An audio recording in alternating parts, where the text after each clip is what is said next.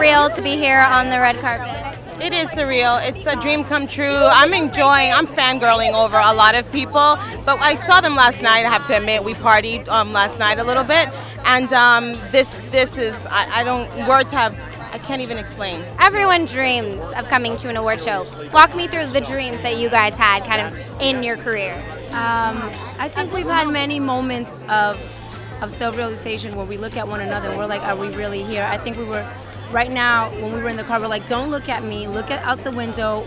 I don't wanna tear up the makeup, but it's more so the moment of us representing the Latinos, you know, Finally. Experienced actress in the field for so long, beginning, brand new, you know, and just supporting one another in this journey, you know, looking to represent the woman as curvaceous as we are, and sexy, you know, we're just trying to represent us in a very positive way and live our dream and influence many others and open the opportunities for many others as well.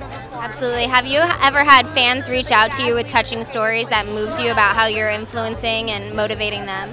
Definitely. I think that for me, every time I hear a young woman in the business saying thank you, I finally have someone who I can relate to, I can look to, and someone who looks like me. That's a big deal. You know, I grew up at a time where there were very few Latina representation on television and in Hollywood, so the fact that Netflix, Lionsgate, Genji has decided to put a couple of us in the show and really showcase us and the beauty of how different we are in different shapes and colors is a true celebration.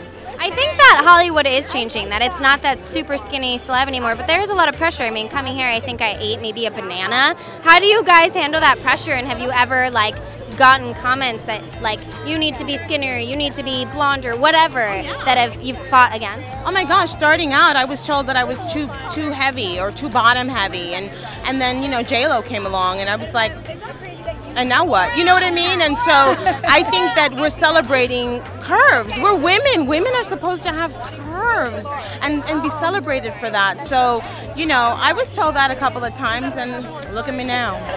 And that, you know, that stopped me from pursuing the field earlier, and now I'm like, you know, it's not the clothes, it's the hanger, and embrace your curves, and, you know, we're all different, and it's about assortment, variety. I mean, nobody wants that just one red Skittle. People want to taste the rainbow. So I should probably, they're going to love that. That's a good one. That's a good one. That's a good one. I get a little poetic sometimes, but, you know, this is what it is, guys. This is a new era, and oh my gosh, so did you. see, that's what I'm talking about.